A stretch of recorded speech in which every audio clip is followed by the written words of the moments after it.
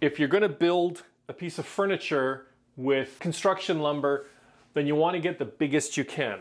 The 2x10s, the 2x12s, that's the best wood that you find around here in the home center.